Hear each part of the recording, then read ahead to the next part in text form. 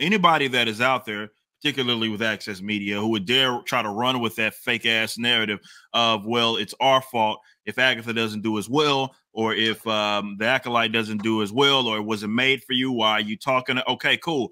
That's what I'm saying. Because look, I'm a capitalist at the end of the day, right? So for me, results are results. I humble myself in that regard. Like, so it's like I can totally accept that. Hey, there's this thing that maybe I'm not that fond of, but other people are.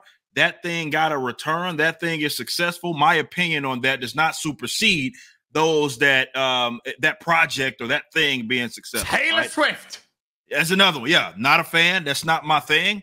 But I'd be a damn fool if I'm like, well, Taylor Swift isn't successful as a musician. So it's the same thing here. It's like, if you guys just showed up, nothing I say matters. Nothing Ash says matter. Nothing anybody says matters that is saying, okay, well, this is goofy or whatever. None of that matters. It's completely irrelevant. If the results speak for themselves and Disney's Plus subscribers are happened by the tens of thousands, hundreds of thousands, and people are just dying to see this and Acolyte and whatever is going to come after that. But they're not. So you can't blame us. Blame your fucking selves, man. And that's the beauty of individualism. That's the beauty of capitalism, because maybe that isn't for myself, but you can act with your own dollar. You can act voluntarily with your own dollar, with your own viewership. So your time, that's fine.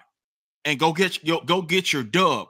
But that's always been the question that I pose back to those that have been angry with me when I've said something about like a Captain Marvel. And I always stuck to the subject with a Captain Marvel. That's when I get lumped in with these people. I went and looked at the data the other day. Believe it or not, I only did 2 videos on Brie Larson.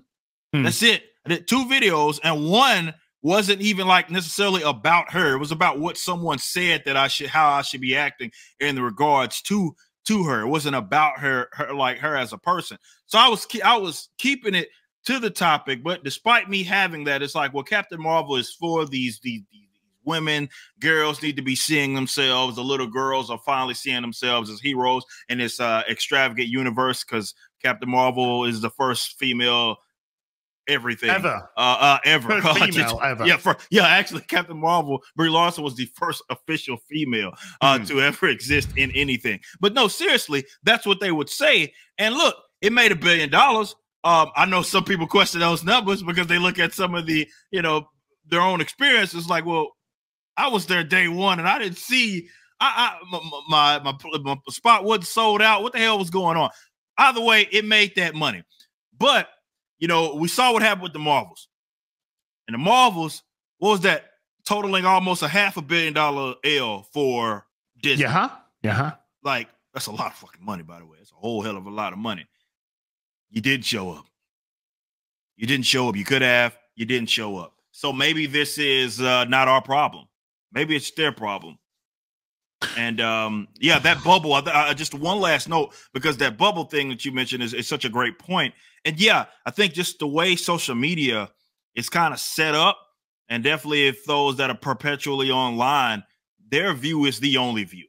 Yeah. Right. That exists. So they can't possibly envision a world where people not only don't think like them, but they may think completely to the opposite. And that's their actual view, like worldview, per se, about some of the major topics. But even it could be on something like comics or whatever that we're talking about. And when these types of people enter business, that's where it gets fucked, because these guys trick themselves into believing that their opinion is the opinion and the only opinion. And I think that's why they pile up these L's. I am of the opinion. Yes, I do think there's ideology involved, right? Ideology is tricky. It can trick you into believing a lot of things that are not only untrue, but that everybody else also holds that view. But I think it's also, these fools believe this, and this is all that they see. So I do think that there is at least a substantial amount of people within the ranks of these creative entities that genuinely believe. I know it's hard to believe what us talking about, but they genuinely believe that, let's say, in the writer's room of a Agatha All Along, though they did it all for themselves, or Acolyte, I do believe that there's people that are like, walking away from that project like we knocked it out the park. This is going to be a fucking hit. And it may sound stupid to us, because it's like, yeah, well, yeah, right. But you got to understand that these people are entrenched, bros. If you've actually held conversations with some of these cats, this is why they malfunction when they hear something that's opposite or antithetical to their belief system, because that's all they've been surrounded around for so long that they can't believe that people like that exist and actually hold those views. So I do believe that there's people that are part of these projects that are plumb fools, maybe working in marketing as well, because I don't for once believe that that guy with Variety asked that question unprovoked. I don't believe it. He was screened. He was screened. That was something that they pushed. It's probably buried in in an email that we'll never see, but he probably got it. Types of questions you should ask as you appear on the purple carpet. I heard that this was the gayest.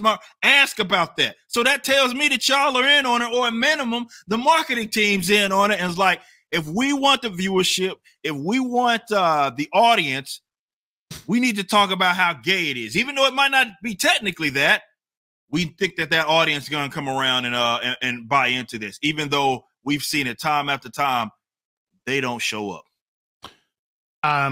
I know that reporter I know is gay, right? Okay. So here's an interesting thing. He's there talking about this is the gayest, blah blah blah, and he confesses. I've seen the first episode. Well, you've had the first 4 episodes sent to you as a screener. You know that. So why have you only watched 1 episode? It's because you're not interested in the show. That's why. Because if you're actually interested in the show, you would have watched all 4 episodes. Now, is he up against the clock? No, he's not. He stands on a fucking red carpet and asks dumb fuck questions that pander towards the answers which they want to feed back into their magazine.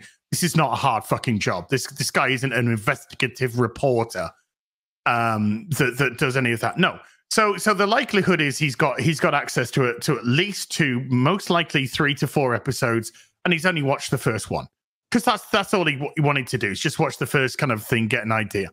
Because his questions are already predetermined of what he was going to ask. Absolutely. And they're in on it. I think that's important. Don't think that shit was just unprovoked. If it was, I don't believe it. Okay? I just tend to know how some of these things work. And generally speaking, definitely with something that massive, there's going to be your do's and your don'ts. Thanks for watching. Be sure to head over to Rippaverse.com to check out our comic book company. We have books, plenty of merchandise, and even some glorious animations from Rippaverse Studios.